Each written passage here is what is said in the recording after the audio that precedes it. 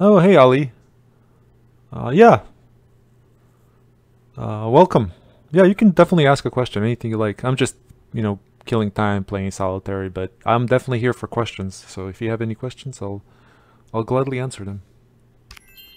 I had somebody asked me, somebody left a comment the other day on one of my videos, and they said, this might be a stupid question, but they asked it, and I'm like, there's no such thing. There's no such thing as a stupid question. You know what I mean? I don't believe in that.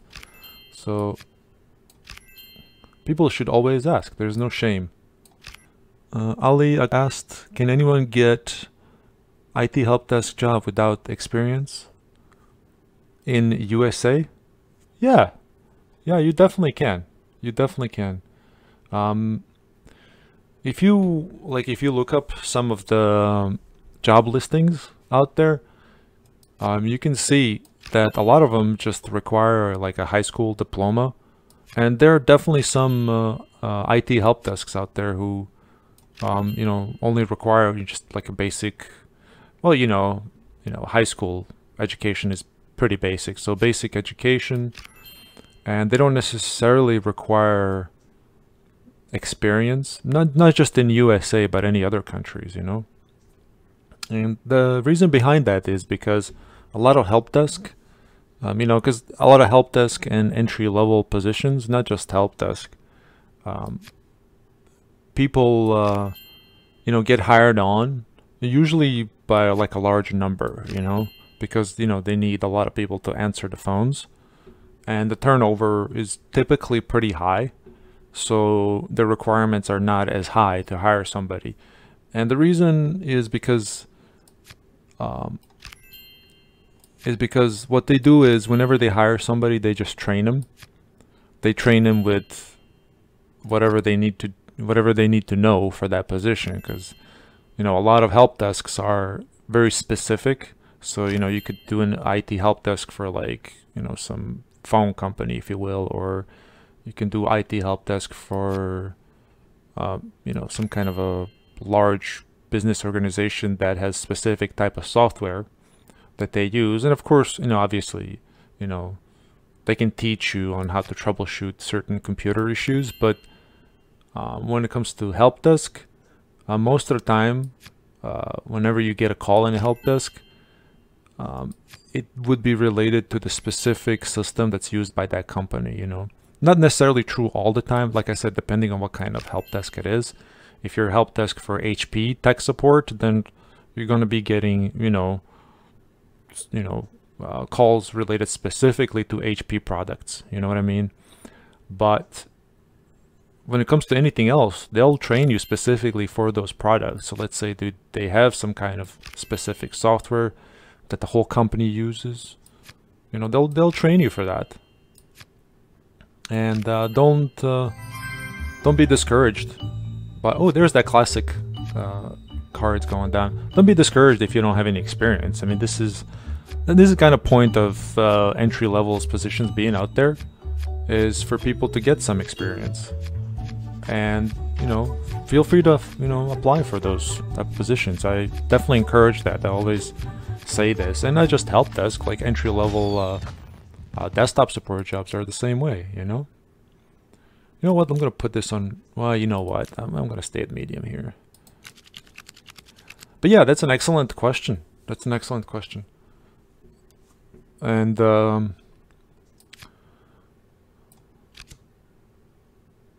yeah, and if if you have basic knowledge of computers, just basic troubleshooting, which most people do. There's no doubt in my mind that most people know how to work on computers, at least they have their own personal PC, and chances are at some point something went wrong and they were able to research and learn on how to fix basic computer issues. So just because somebody doesn't have on paper experience, like working for somebody, doesn't mean that they don't know how to do the job. And this is what a lot of companies that hire for help desk, they have this understanding. So during an interview, they would basically ask you these basic questions, like, what would you do if somebody calls and says, I can't log into my computer, for example, you know, and then you ask them, well, what's the error? And they say wrong password. And then you're like, okay, well, let me pull up your account. And then you can see if they mistype their password, and you can change their password and stuff like that.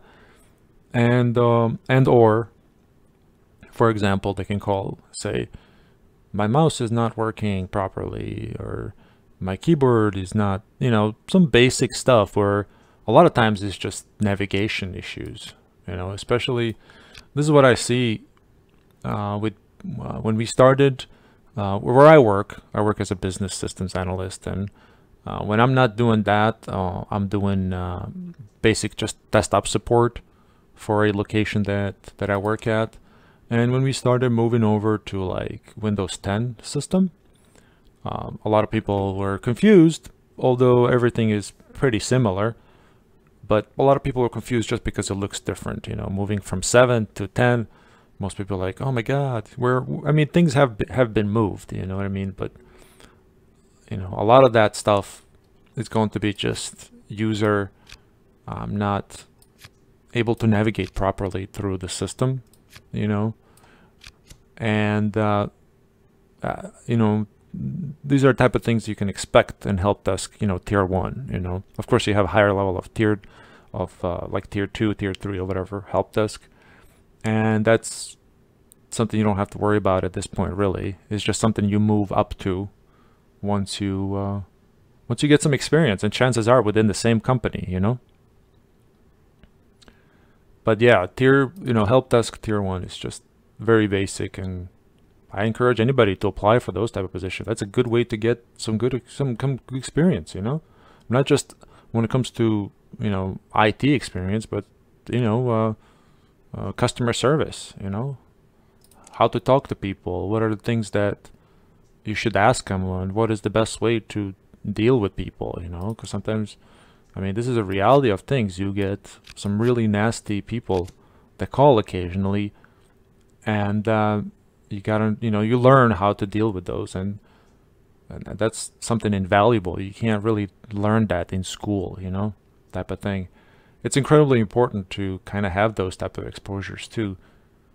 But when it comes to just learning about computers, anybody can really do it and learn about it. I mean, my channel is a really good example of that, where, you know, I strongly believe, and always did, that you can always teach people on how to do things, especially computer related. And but other things like interpersonal communications and stuff like that, it's just invaluable to anybody. I'd almost argue that I'd say it's almost as important as having the knowledge, you know. If you have good knowledge but don't know how to convey that knowledge to somebody, chances are you may never even move up in that position. If you're into that, some people don't want to move. Some people just want to do that one job, you know. And but if you have good communicational skills, like, you know, you learn how to talk to people, basically, you know, then there's a really good chance you'll be able to move, even when you start doing, you know, entry-level type of jobs. Eventually, even your employer might encourage you if they see that you're good at your job, you have good IT skills, you know, you learn fast, and you're good at communicating that. And that's another thing that people kind of underestimate, you know, being able to talk to the customers, and not just customers, but like when you start doing like other jobs that are IT, that are like, for example, desktop support, or what I do, you know, as a business systems analyst, you got to know how to explain how basically computers work without sounding too confusing, because you'll always have people, you know, kind of demanding to know, like if there's somebody really high up, like a big manager, and he, you know, asks you, hey, well, what's going on? Matter of fact, I had an example today. Somebody worked on one of the big manager's laptops, and he basically reimaged the whole thing, right? He reimaged it, and he did a really good job, you know. And I just happened to be in the office when he came by to pick it up. This was like really early in the morning. And, you know, he asked me like, you know, what's this? Is this typical to like reimage computers, this and that? Because we had to reimage it, you know, for, you know, various reasons. And I had to explain it to him, and I just explained it to him once. And he didn't have any issues with that, but he just wanted to know if this was one of those typical things. And if you have a good way to explain that, then there's no problem, you know. So that's one of those things, you know, good to learn. And then if people see that, not just your manager, but other managers, then they see something in you, and they'll encourage you to even get more education and this and that, and maybe even pay for your education or reimburse you for your education. This is very common in a lot of businesses in US. So yeah, definitely go for it. Hopefully that answers your question, Ali.